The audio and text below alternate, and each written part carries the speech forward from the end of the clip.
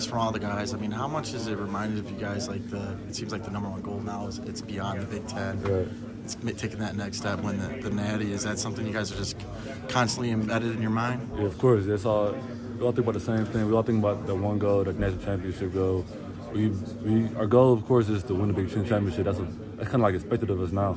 So just winning the next game after that, that's what we focus on. How hard was it? Did you guys go back and look at the film? How was it hard to sort of get that out of your mind after the TCU game? Yeah, we definitely watched the film over and over, even like on our own time watching it. We all talked about it and fix up what we had to fix up and just know the mistakes we made that game couldn't happen again. So we all agree with that. Was there a simple consensus of what the mistakes were in that game? Is it fixable? It's obviously that was a team that we hadn't seen. You guys didn't play like that all year. Yeah, exactly.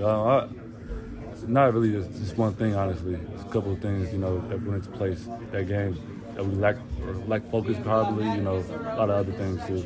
Second year under this defensive coordinator, how comfortable are you in this defense, and what are the steps you've taken individually that you're working on this offseason? Yeah, I'm definitely very comfortable in the defense, and like I said, I've been here under 2 years now, so I'm more focused on this year, getting more ball production, getting my hands on the ball more and getting interceptions, force fumbles, whatever I can to get more ball production and just help the team out.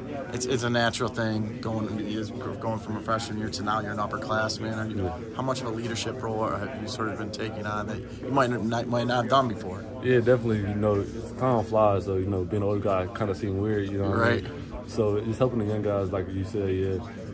I mean, I just know I've been in the shoes before. I know how it is, so just helping them out as much as I can with help them build their own confidence, so we can all help contribute this season. We saw a few of them make some plays today. Any guys in particular that been standing out to you in camp?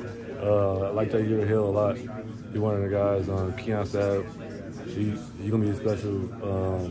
A lot of the young guys actually. I'm probably forgetting some right now. David McBurrows, Marion Walker, a lot of the guys. How is Walker's a unique one? Obviously, a guy that came in as a highly touted wide receiver. Yeah. How's his transition, man? He's doing real good. He's like a natural, really. He's like long, tall, fast. He can move very well. So once he just learns everything, he's gonna be straight.